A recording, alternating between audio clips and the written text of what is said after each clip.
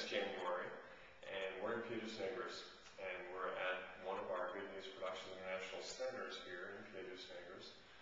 Good News Productions, and the director, Bob Burwell, has been a gracious host for the last couple of days and just helping me, as one of the guests he's had this time, to understand the opportunities and to understand the projects that they've been doing the last couple of years.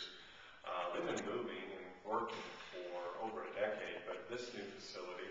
is a great new tool to them. It's not new. We're going to take a tour and look at some of it. It's still